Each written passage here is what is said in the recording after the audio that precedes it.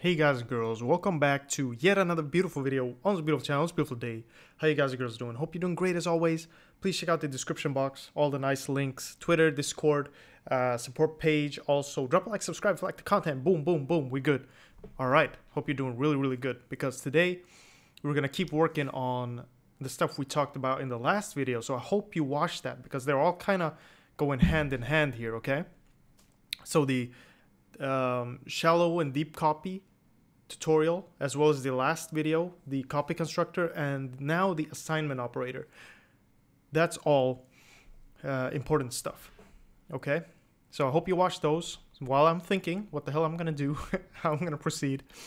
Okay, so here's the copy constructor. Okay, so now we're gonna be talking about the operator overloading. So this is the first tutorial of that. Now there are lots of operators. Okay, so when you're writing cout, for example, this is I think it's called an input stream operator or output stream operator or something. And this is the input stream operator. This is obviously the plus operator, minus operator, multiplication, and so on and so on and so on, okay? And this is the assignment operator, all right?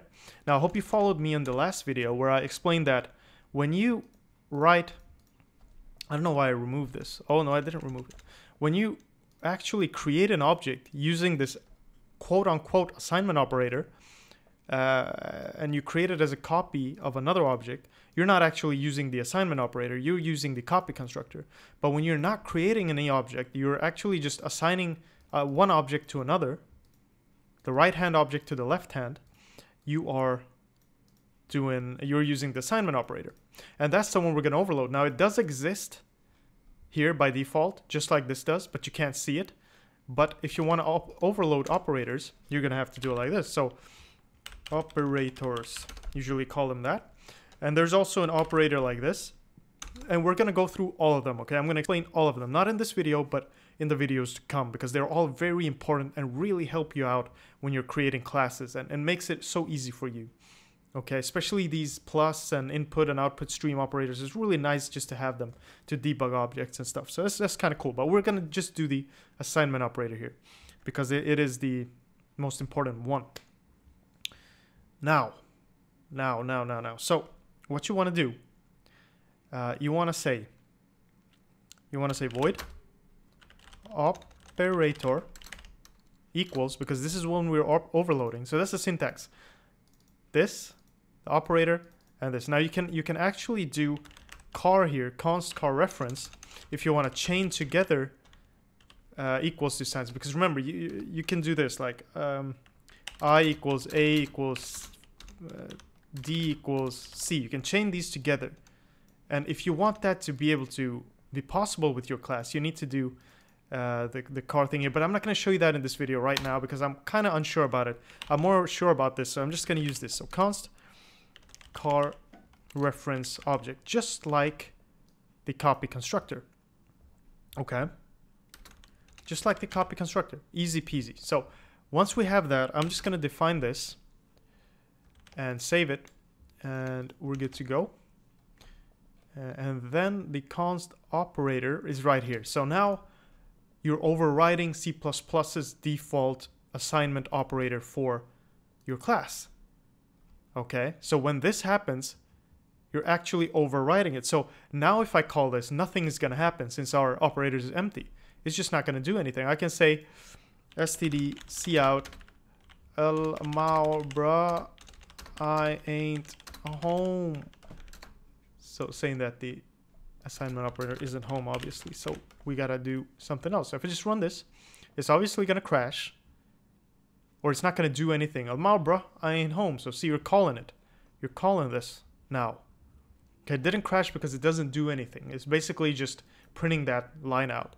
But I wanted to do something. You know, I wanted to kind of create a copy out of this one. But remember, we're using dynamic memory, like from the last video. I hope you watched that. We're using dynamic memory. So it's not as simple as doing name equals object. So, but I'm just going to copy this from the copy constructor because it does basically the same thing. Okay?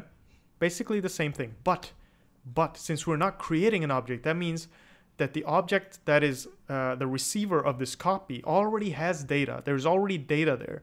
Okay? there's already stuff that if you don't remove it, this is going to override it, but it's going to create a memory leak. Okay.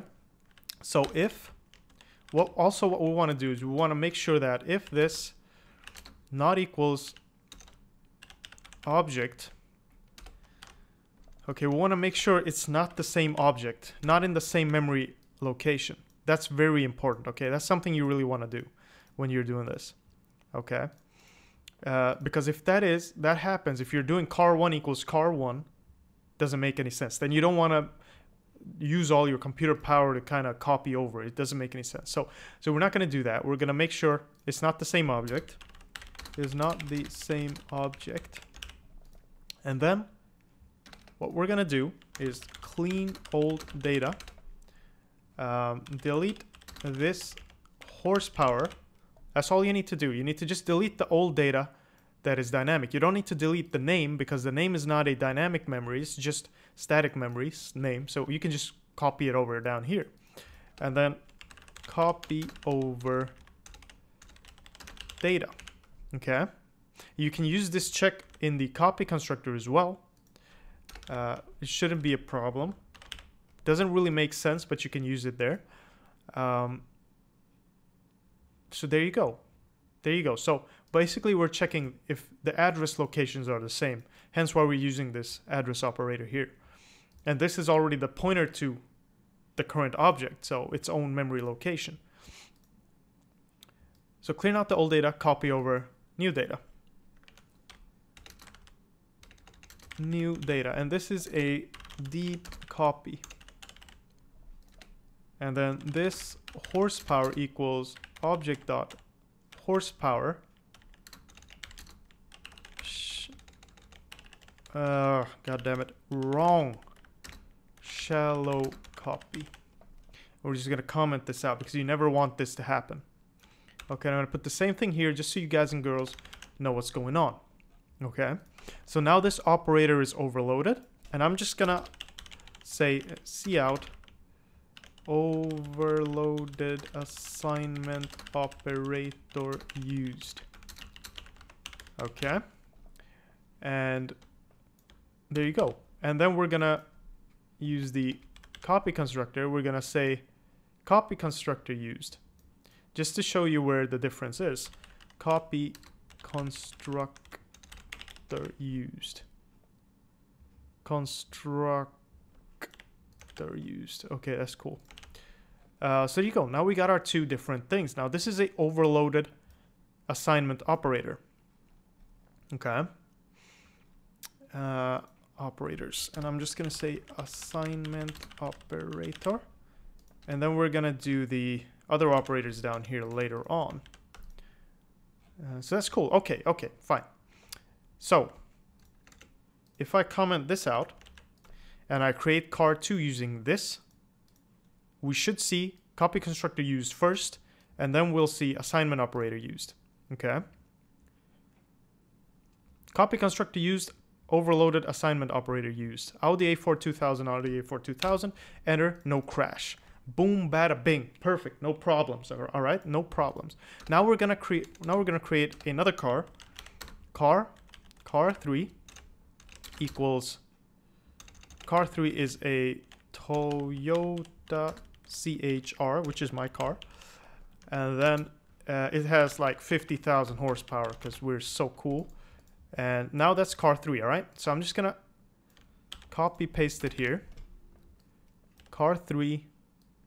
I'm just gonna run this, and I'm gonna make sure that that constructor works.